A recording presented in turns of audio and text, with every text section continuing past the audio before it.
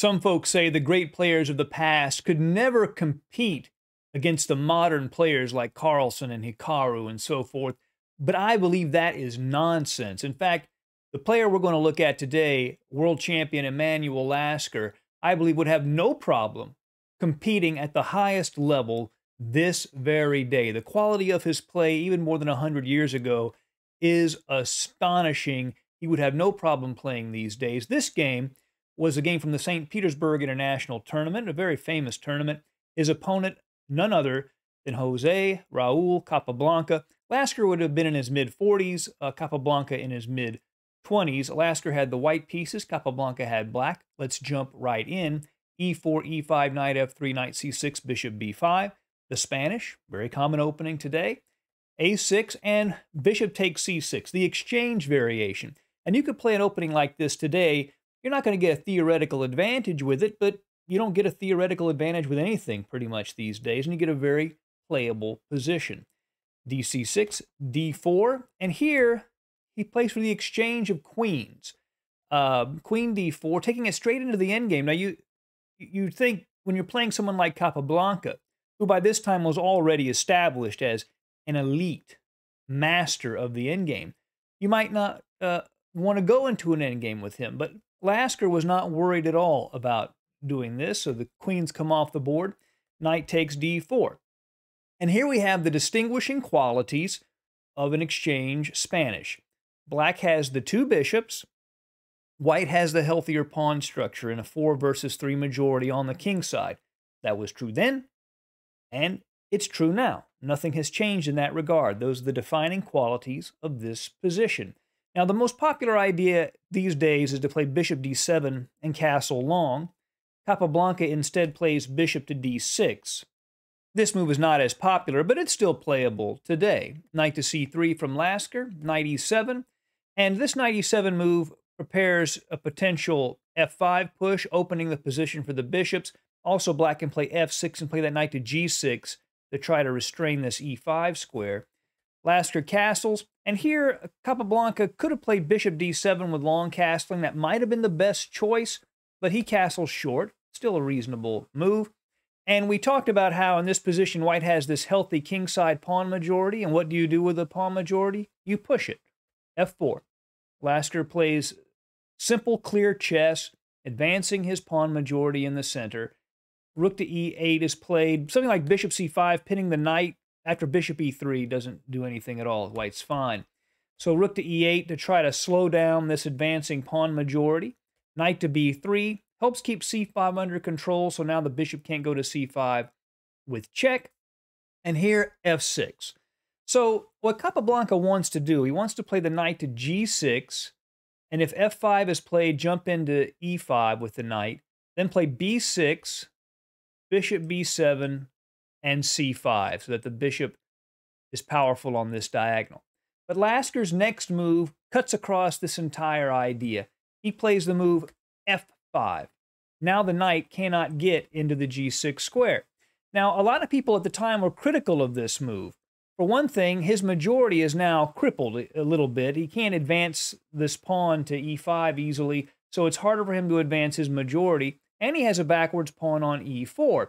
But what Lasker knows, this deeper strategic concept, is that this knight is aiming right for this e6 square, and playing f5 gets that square.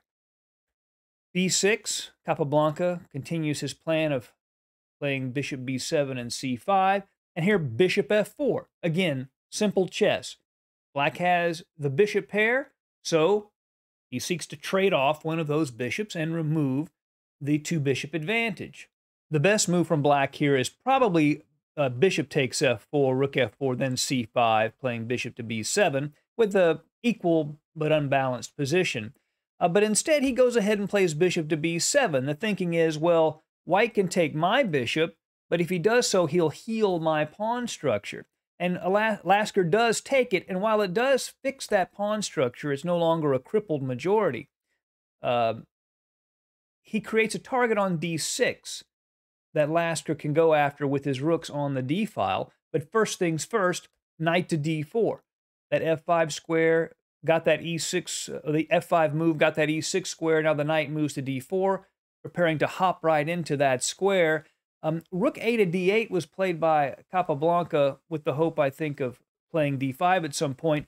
But Kasparov, in his analysis of this game, suggests bishop c8, just admitting the mistake and keeping that knight from jumping into e6, where it can be captured by the bishop. After rook a to d8, the knight hops in to e6, hitting the rook, so the rook moves to d7. Rook a to d1, putting pressure on the backward d6 pawn. Knight to c8, defending the pawn, a passive move.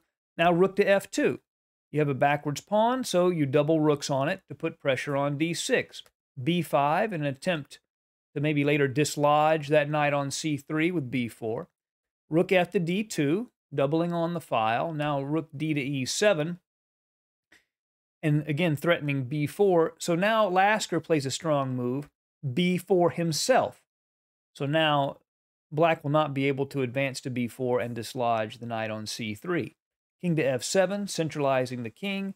a3. Now, the best move here, and modern computers confirm this, is probably just to go ahead and take on e6, give up the exchange for a pawn, and try to play on from this position.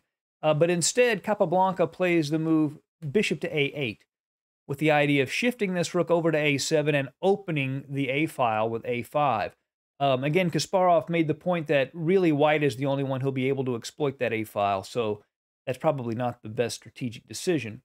But a modern chess player could definitely make this decision for black. King to f2, centralizing the king. Rook to a7, g4 gaining space and preparing a potential g5 pawn break. h6 stops that for the moment. Rook to d3, so that this rook can maybe go to g3 to support the push to g5. a5 opening the a file, as we discussed. h4, preparing the g5 break. ab4, ab4. I guess it was at this point Capablanca realized there was really nothing to do on the a file. If he plays rook to a3, for example, then Lasker would just continue with his g5 push, and if black took twice after rook to g1, he's in big trouble with the rook threatening g5 and then threatening g7. So instead, Capablanca retreats back to e7. I think he realizes at this point that the exchange sack was probably his only real hope. G5 was playable here, but King F3 is played by Lasker. He wants to play some preparatory moves before his final breakthrough. Rook to G8. Capablanca has to sort of sit and wait. He has no play. King to F4. Now G6. If G5, then just King to F3. And if he takes on H4, Rook H1, threatening Rook H4, Rook H6. So that's no problem. So G6 is played instead. Rook to G3. Now G5 check, but he just retreats the rook. And again, if GH4, Rook H3, threatening Rook H4, and then attacking H6. So instead, Knight to B6 is played by Capablanca. Wants to jump into C4, then maybe E5, or he would deliver check. But Lasker's play is a little quick for that. HG5, HG5, and now Rook to H3, threatening to take advantage of the open H file. The rook goes to D7 to defend D6. Lasker could have taken on D6, but that wouldn't have been any better than the game. He's just focusing on getting those rooks active. He's not worried about the D6 pawn at the moment. But now Capablanca defends D6. King to G3, moving away from the aim of this bishop or any potential checks on E5. Just a precautionary move. Rook H7 check also works. King to G3, King to E8, Rook D to H1, and now he's established dominance over the open H file. Bishop to B7 from Capablanca, again, just moving pieces. And now it's time for a breakthrough. And the move Lasker plays here, a brilliant move, is also the top choice of modern computers. He plays the move E5. A pawn sacrifice, opening up the E4 square for his knight, and when the knight lands on that square, black's position is in very big trouble. First, Capablanca, of course, takes the pawn, but now knight to E4. This knight is an absolute monster. Of course, he's threatening knight to F6 check, sort of forking everything. So Capablanca has to deal with that. He plays the move knight to D5 to defend the F6 pawn and putting some pressure on B4 maybe for later. But here, knight 6 to C5 is played by Lasker, and that's a real tough move. If Capablanca, say, plays rook to C7 to avoid the direct attack and defend the bishop, just knight takes bishop, rook takes knight, knight to d6 check forks the king and the rook. So instead, he decides to just give up the rook with bishop to c8 and leave his position, leave himself in a little bit better position than he would have been in otherwise. Knight takes d7, bishop takes d7, and again, this knight cannot take on b4 because of knight to f6 check. Rook to h7, penetrating on the 7th rank. Rook to f8, and now Capablanca opened the a file, but Lasker takes advantage of it with rook to a1, threatening rook to a8 check. Capablanca is in big trouble. After king to d8, rook to a8 check, bishop to c8, and knight to c5. And up in exchange, and with his position collapsing, Capablanca resigned. And the main reason is this: if after knight to b6, just rook to b8, and if the knight goes to d7, he can just play rook to d7 check. The bishop can't take the rook. The king can't take the rook because it's protected by the knight at c5. King 8, rook c8 would be mate. Really, a beautiful game from Lasker.